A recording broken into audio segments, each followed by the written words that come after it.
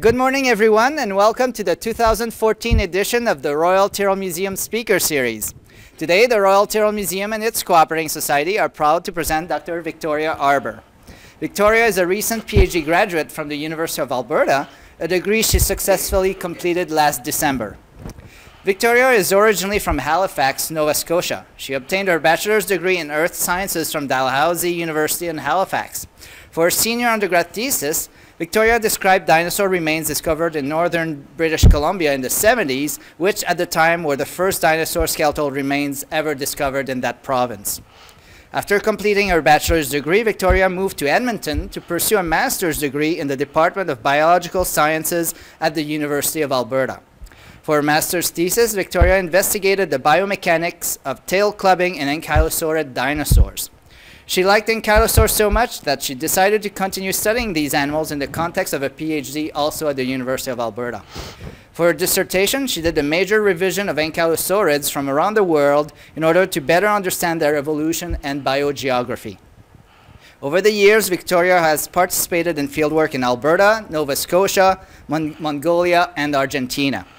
And finally, many people in the audience will be interested to learn that Victoria was one of the lead developers for the University of Alberta's new online dinosaur course called Dino 101, and that she was a scientific consultant for the Walking with Dinosaurs 3D movie that came out last December. So today, Victoria will present the results of a taxonomic revision she conducted of the ankylosaurid Euoplocephalus, a study that has revealed a hidden diversity of ankylosaurs here in ancient Alberta. So without further delay, I present you Dr. Victoria Arbour.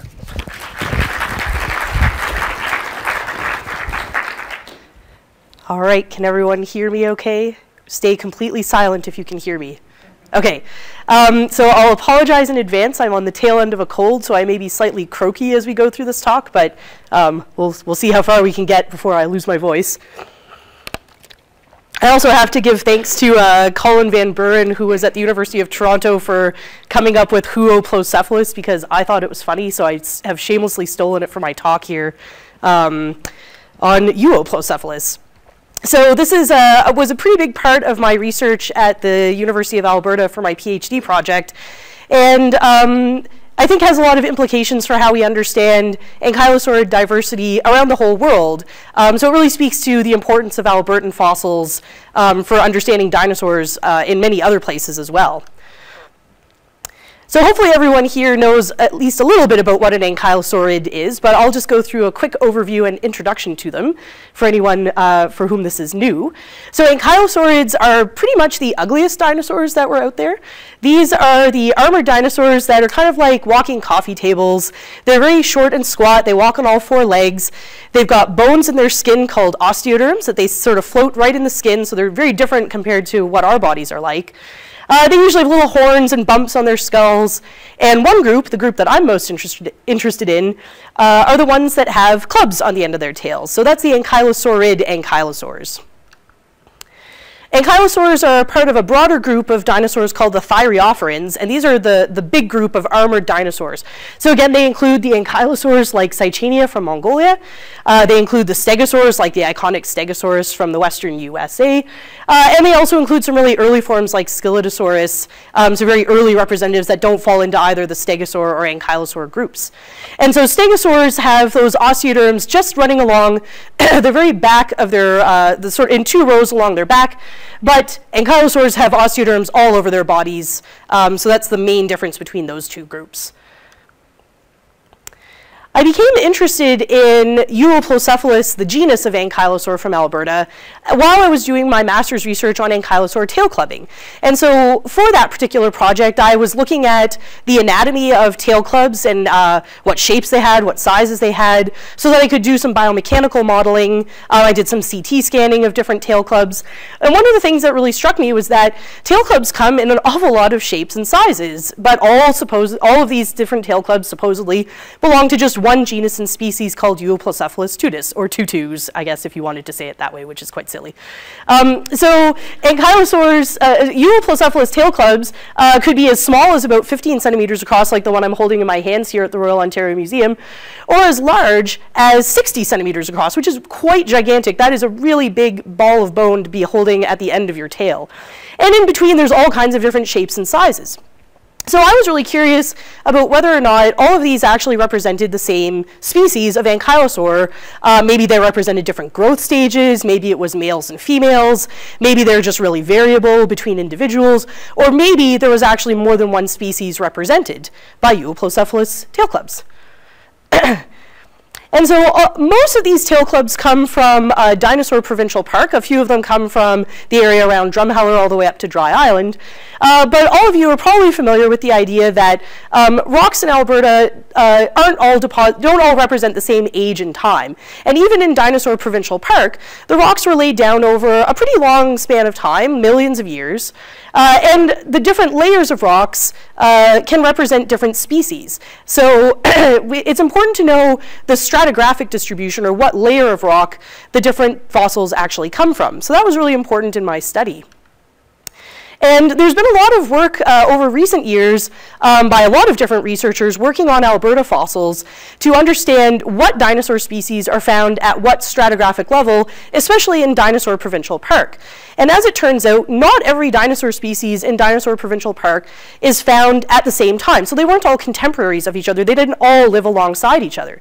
And one of the most recent revisions is by Jordan Mallon, who's now at the CMN. And he did a really good study where he showed that you get sort of different dinosaurs in about the lower 30 meters compared to the ones in the upper 30 meters, and especially right at the very top in the Lethbridge coal zone.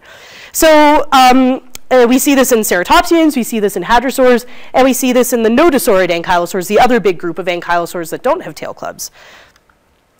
But up until recently, Euoplocephalus was found just completely throughout the formation. So it was reported from coming from all of those different levels. So that's a little bit weird, but maybe there's something special going on with Euoplocephalus where it just remained the same for a long period of time while all of the other dinosaur species were changing around it. So that's like plausible, but a little bit weird. What's probably not possible is that Euoplocephalus would be found in all of the formations in Alberta, which is also the pattern that we saw in the publications. So Euoplocephalus had been reported throughout the Dinosaur Park Formation, throughout the longer and larger Horseshoe Canyon Formation, and also down in the Old Man Formation and the Foremost Formation. So that is very weird. So most dinosaurs are not found at all of the same levels in Dinosaur Provincial Park, and it's extremely rare for dinosaurs, the same species, to be found in different formations in Alberta too. So this is probably wrong, and that was sort of my starting hypothesis. So we see a lot of variation in Euoplocephalus. It has an unusually long stratigraphic range, so was more than one species represented by what we were calling Euoplocephalus. Is that long stratigraphic range real? Again, if it was real, it's telling us something really interesting about Euoplocephalus, because obviously Euoplocephalus is doing something really different. But my suspicion was that we had actually lumped in several species into Euoplocephalus, and we were actually looking at a couple of different species. So who is Euoplocephalus? I've talked about this guy for a few minutes now. This is the holotype specimen. So this is the named type specimen for Euoplocephalus. It is not great. What we're looking at is a chunk of the skull representing kind of the forehead region. I'll point it out here on the screen. So this is the chunk of the skull. It's got this very characteristic scaly look to it that's characteristic of ankylosaurs from North America. And we're kind of looking at sort of the front of the snout to back to just before the orbits. We also have this really neat structure called a cervical half ring. That's this yoke-like structure over here. And this is something really unique to ankylosaurs, and especially to ankylosaurid ankylosaurs. So what we're looking at is a series of 6 osteoderms, 6 keeled osteoderms, and they're sitting on a weird segmented flat bone that encircles half of the neck. So it's kind of like a yoke, we call it a half ring. So that's a very weird bone that you don't really get in other dinosaurs. And the nice thing is that the half rings of different ankylosaurids actually look like they're kind of distinct at the species level, or at least at the genus level. So we can use the shape of the osteoderms, how tall they are, what shape the keel is on them. We can use that for understanding what species is valid and what species maybe, or what specimens are the same. And the nice thing is that even though we only have a little bit of this particular animal, it turns out that the half ring is very distinctive, and so we can use the half ring to refer other specimens to Euoplocephalus. So Euoplocephalus also has a slightly complicated taxonomic history and naming history. Originally it was called Stereocephalus, but like many things, that was a beetle. So that didn't work very well. So it was renamed Euoplocephalus tutus in 1910. And then during the 20s, there were 3 more ankylosaur genera named from Alberta. We had Anodontosaurus, which means toothless lizard, Dioplosaurus, and Scolosaurus, all named during the 20s. So for a while, we had 4 different genera and species of ankylosaurs from Alberta. In the 1970s, Walter Coombs, who was a really important and sort of groundbreaking ankylosaur researcher, he did a really big revision of all of the ankylosaurs that we knew of everywhere. So that's a big project. And he, in particular, revised the ankylosaurs from Alberta and considered that all these 4 species actually just represented one species because there was so much variation and there weren't any sort of patterns to the variation. So he said, either we have to name every single skull that we find a new species, which wouldn't make any sense, or probably all of these represent the same species. And that was really reasonable because at the time we didn't have as good an understanding of the stratigraphic distribution or the pattern that we see in other dinosaurs, and so that was pretty reasonable. So he lumped all of these different species into Euoplocephalus, and that's pretty much how it has stood since 1978. So my project was a little bit to kind of check and see if I agreed or disagreed with Coombs's revision. And the main way that I did that, it wasn't very high-tech. My master's research was really high-tech and cool to talk about, because I did things like CT scanning and digital modeling and cool stuff. This project was not as high-tech because I basically like looked at things and thought about them. So that was sort of like old school paleontology there. So I went to a lot of different museums and tried to look at every Euoplocephalus that existed that I knew of. So everyone that had been published on, and a lot of new things, especially here at the Tyrrell Museum, that had been collected since Coombs did his research. And so, excuse me. Ankylosaurs and other dinosaurs from Alberta have kind of migrated out of Alberta over the years. And so in order to do this project, I had to visit like the American Museum of Natural History in New York, the Canadian Museum of Nature in Ottawa, the Royal Ontario Museum in Toronto, and even as far as the British Museum in London, there's a couple of ankylosaurs that had sort of made their way over there. So it took a long time because it takes a while to get to all of those different museums, but I actually have a sample size, which is very nice in paleontology because usually you have like less than 1 specimen. So I've got a pretty good sample size with like 30-ish skulls of varying completeness, and I just basically tried to look for any sort of patterns in the shapes or sizes or ornamentation patterns between the skulls. The first thing that I was interested in was how taphonomy might influence how we interpret the morphology or shape of the skulls. And so taphonomy is the study of what happens to a fossil an animal from the time that it dies to the time that it is collected. And so in particular, I was interested in what happens to the fossil during the fossilization process when it's got all of this weight of rock above it, it's turning into a rock itself. And a lot of times what happens is fossils can become squished and distorted. And I thought that that might actually be influencing how we interpret the shape and anatomy of these fossils. So if you take a look at these 2 skulls here, these supposedly belong to the same species of ankylosaur, Euoplocephalus. The one on the, I have to think here, your left is UALVP31 at the U of A, and the other one is AMNH5405 at the American Museum in New York.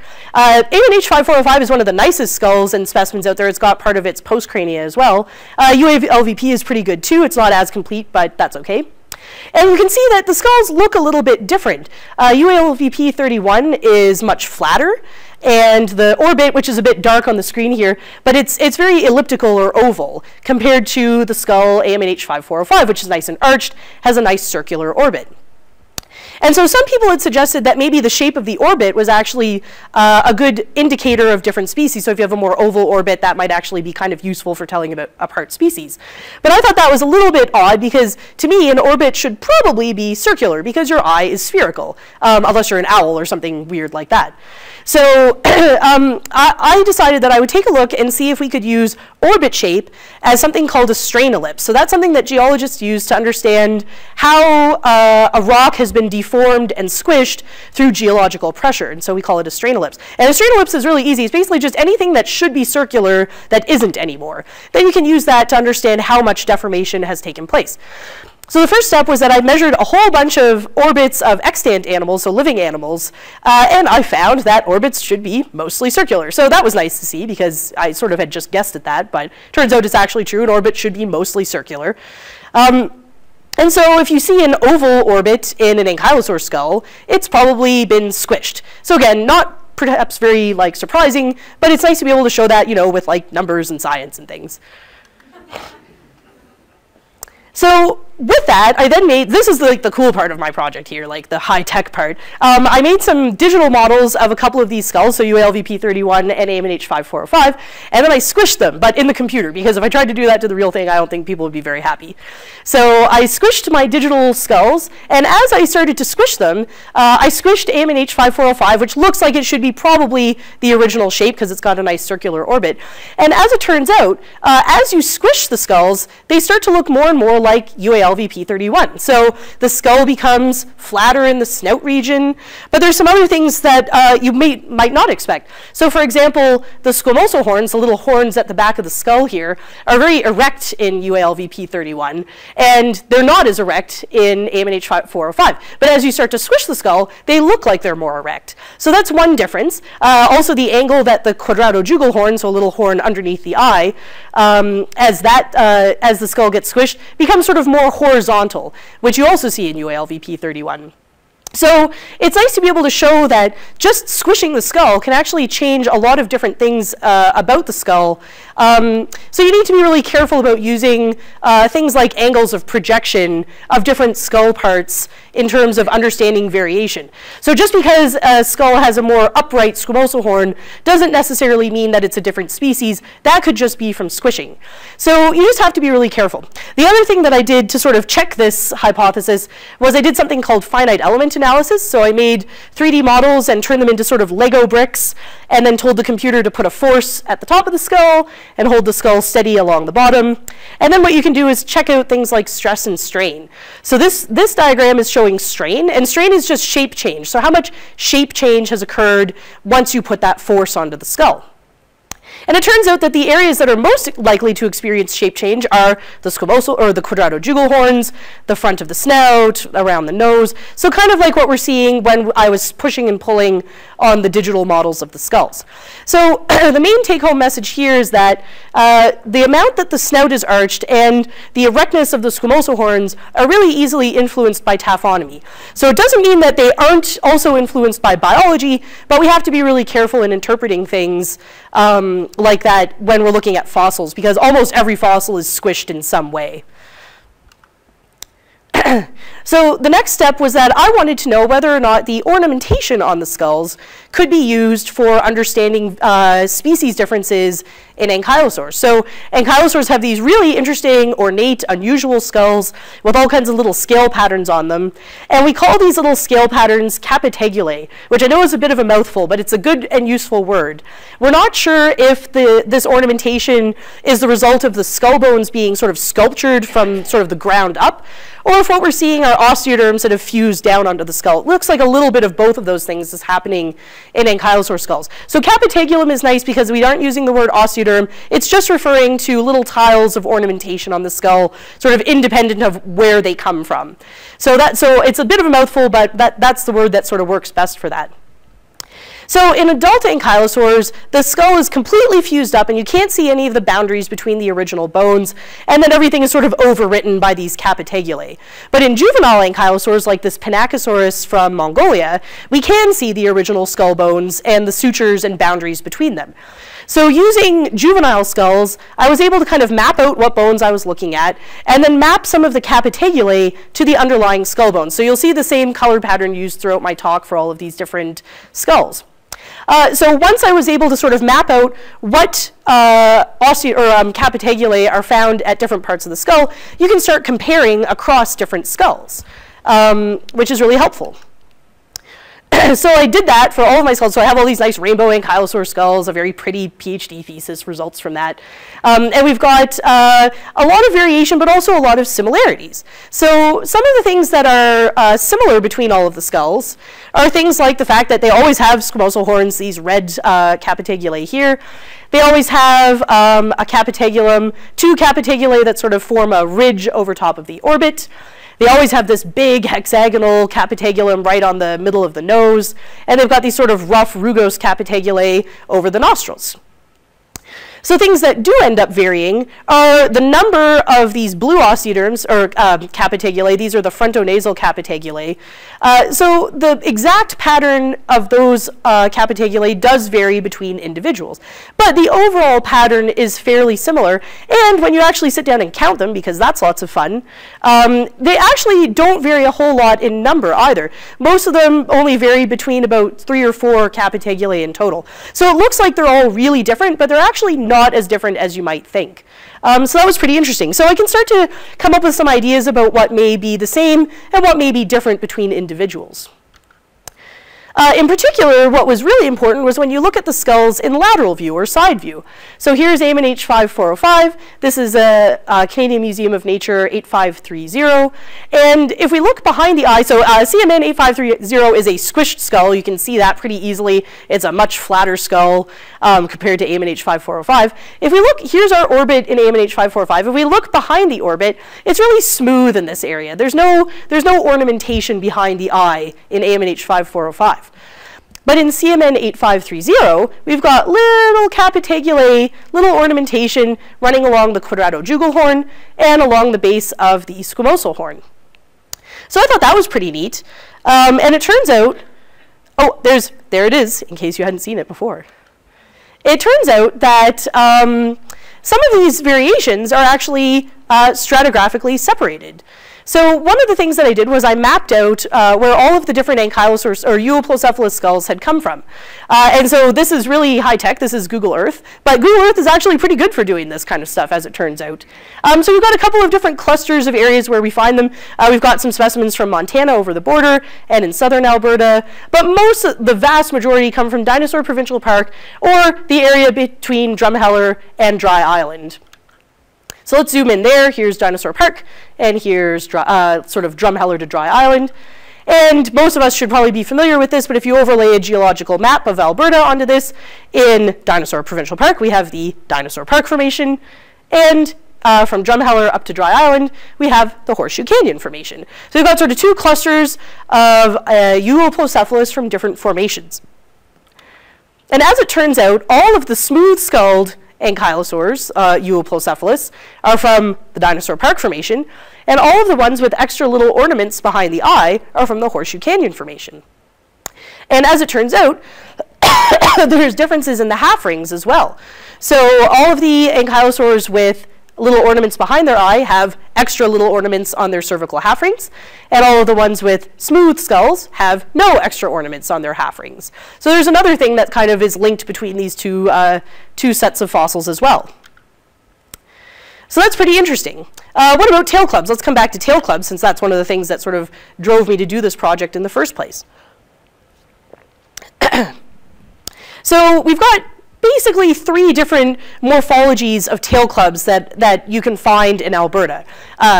Skinny ones, round ones, and fat ones. So that's the technical terminology for them.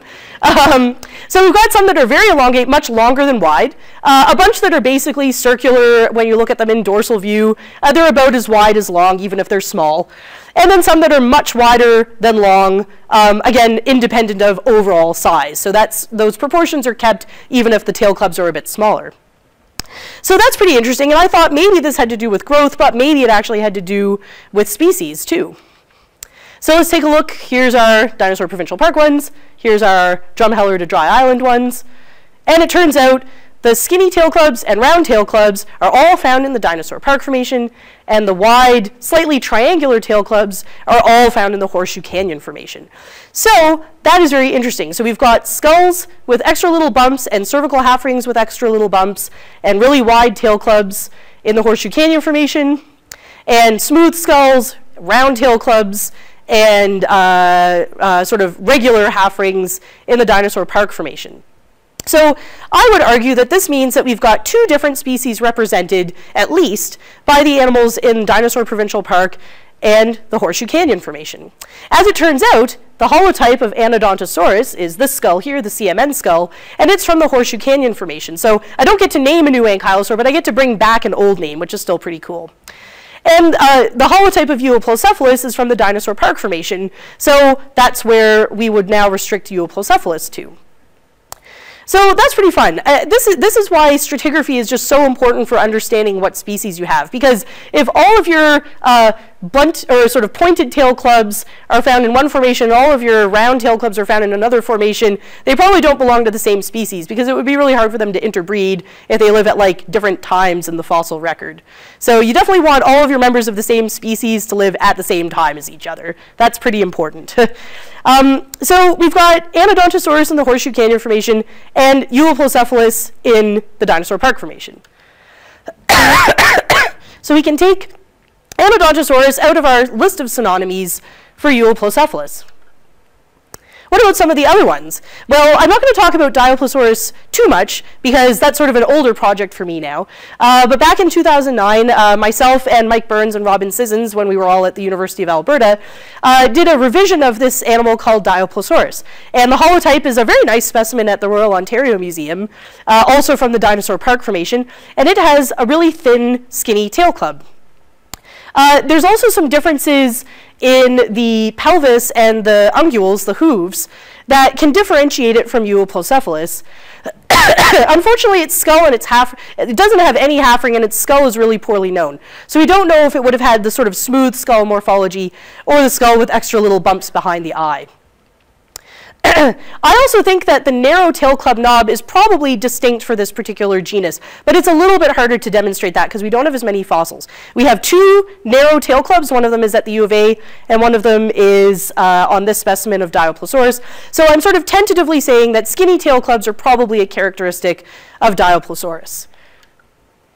Okay, so we've removed another one of the synonymies out of Euoplocephalus. And at this point, I was like, Victoria, don't get rid of Scolosaurus, because people aren't going to like that if you just like revive everything. But you gotta try, right? So here's Scolosaurus. Scolosaurus is probably the most amazing of all of the ankylosaur fossils from Alberta, and especially from Dinosaur Provincial Park. But I will point out that it has no head, and it has no tail club. The tail club should be over here. Can anyone remember what are sort of the important parts for telling apart the different species? The skull and the tail club. So that made my life a little bit more difficult. I was like, I'm not really sure what I'm going to do with this one. Besides that, it's an amazing specimen. It basically has the entire body preserved with all of the armor in place, and that's really significant because, again, those osteoderms sit in the skin, so a lot of the time they kind of fall off and wash away while the animal is rotting because, of course, the skin rots off, which is, nice to think about, but the skin rots off and then the osteoderms kind of wash away too. But not only are the osteoderms preserved, but you also have scale impressions, so true skin impressions around all of those osteoderms, which is really cool. So this is a very important fossil for understanding what these animals actually look like in life, where different osteoderm shapes fit on the body. We just didn't really know what animal it is, so that's kind of a problem. But the nice thing is that Scolosaurus has a cervical half ring, both of them actually, the first one and the second one, they've got two. So I was able to compare the half ring morphologies. So here's our half ring for Euoplocephalus that I showed earlier. It's sort of down in the right corner labeled by B for anyone who's watching this later on. And Scolosaurus has very round, flat osteoderms on the half ring. So Euoplocephalus has tall, keeled osteoderms on the cervical half ring. Scolosaurus, on the other hand, has round ones with just kind of a little central bump in the middle. So they're very low, they don't really have a tall keel. So that's pretty interesting, and as it turns out, all of the Euoplocephalus specimens from Montana share the exact same morphology. So there's an isolated one from Montana that again has nice circular osteoderms with a little bump in the middle. You can see how flat they are here in anterior view. And there's also a specimen here at the Tyrrell Museum that was collected from Montana that also shows the exact same morphology. And that skull is real, or that particular specimen is really important because it has a skull, which is great. Hooray, it has a skull. So we have a half ring that can link us to a skull, and now we can compare it with other skulls from Montana. There's about 4 of them. And the neat thing is that the skull of the Montana specimens is actually very different from the skulls from Alberta of Euoplocephalus and Anodontosaurus. So here's Euoplocephalus, here's Anodontosaurus, and if we take a look at our squamosal horns, they're pretty triangular and sort of about as tall as they are wide across the base. But the ones from Montana are very, very long, and they're kind of like backswept, so they sort of like tip down a little bit. We need to be a little bit careful because we're not sure if this is totally related to taphonomy or taphonomic artifacts, but it's really consistent across all of the different skulls, and certainly the length and the curvature are pretty unique.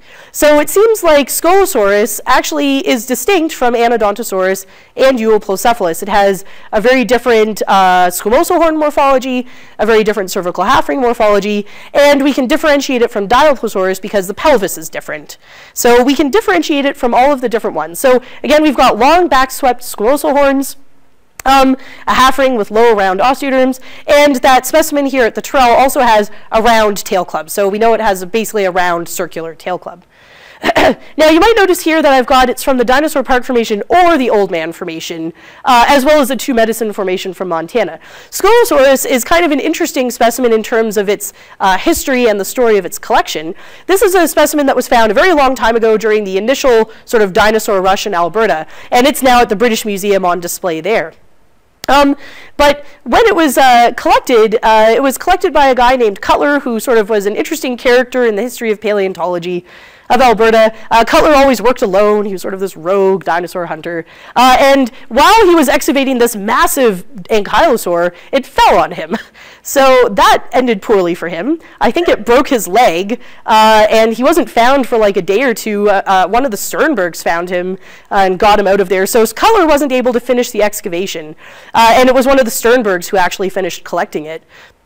And so one problem, though, is that we're not 100% sure where exactly in Dinosaur Provincial Park this amazing ankylosaur came from. So Darren Tankey here at the Tyrrell has been doing a lot of work trying to figure out where exactly Scolosaurus comes from. We were out last summer trying to pinpoint exactly where it's from.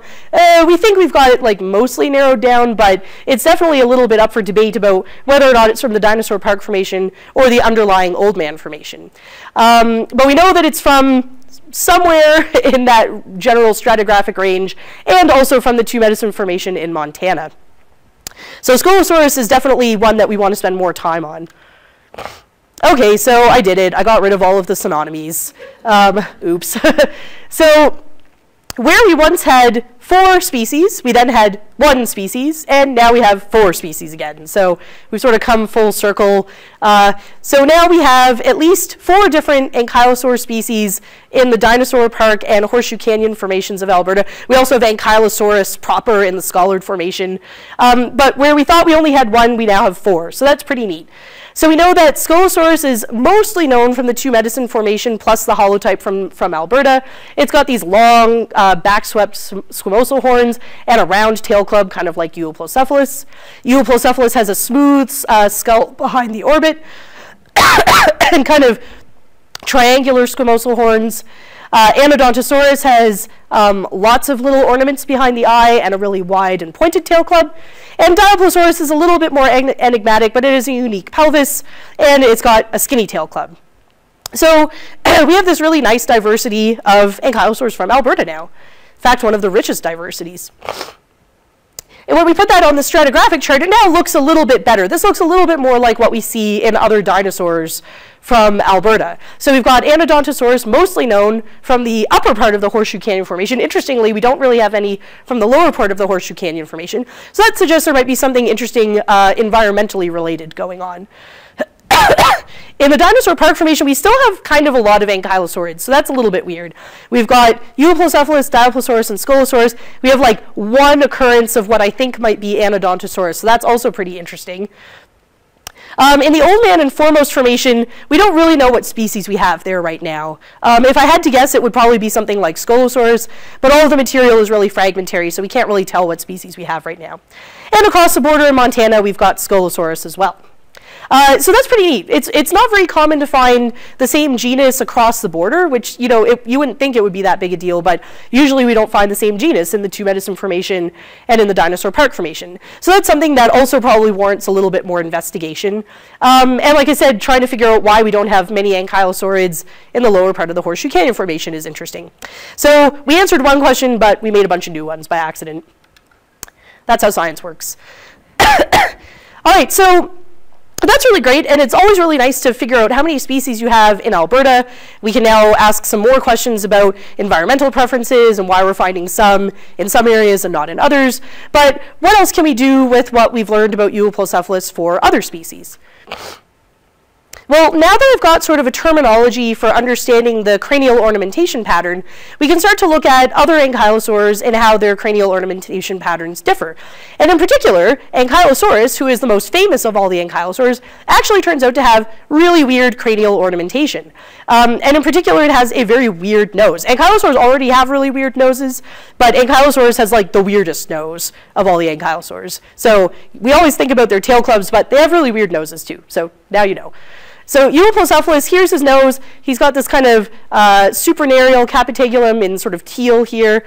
Ankylosaurus, his narial opening, or his nostril, is sort of tucked back on the side of his face rather than being at the front and facing forwards.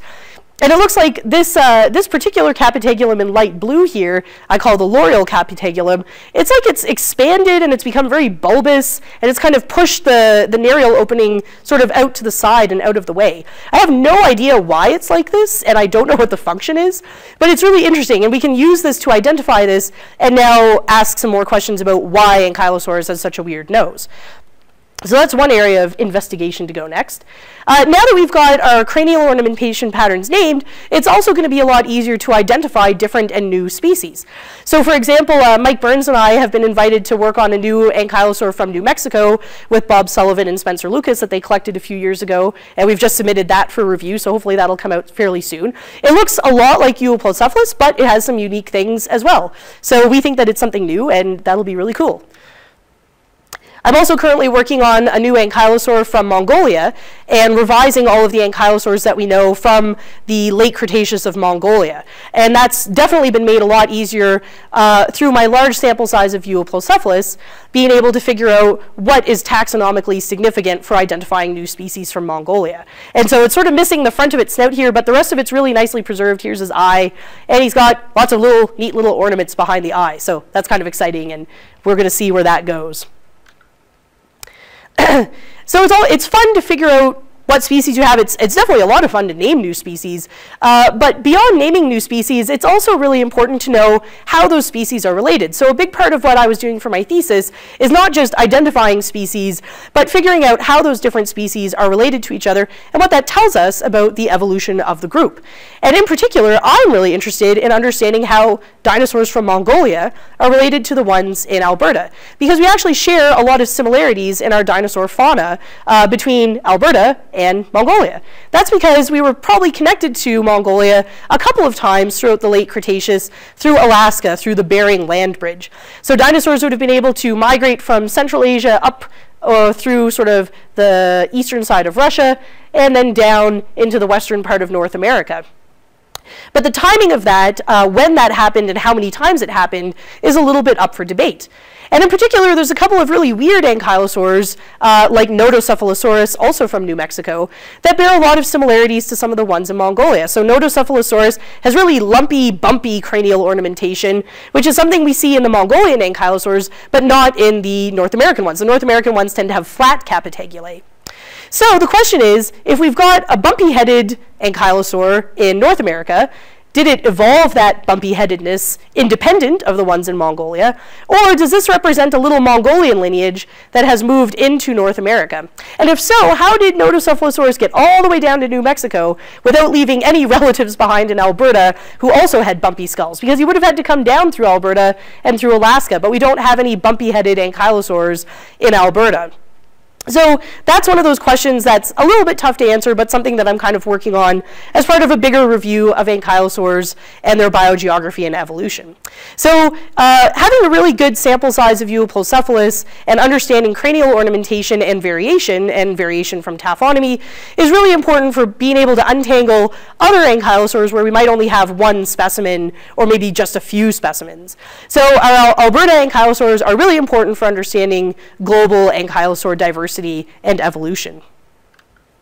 That brings me to the end. Thanks everyone for coming out on this snowy March day, and I'm happy to answer any questions about ankylosaurs.